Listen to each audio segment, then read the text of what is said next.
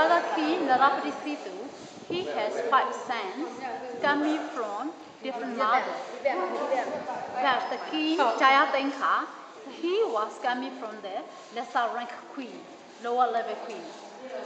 But Father King has in mind he wants to transfer his crown prince to Jayatenka because he has reason.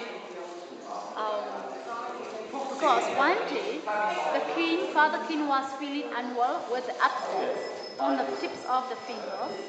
It was very painful, so the king could not sleep very well, could not eat very well.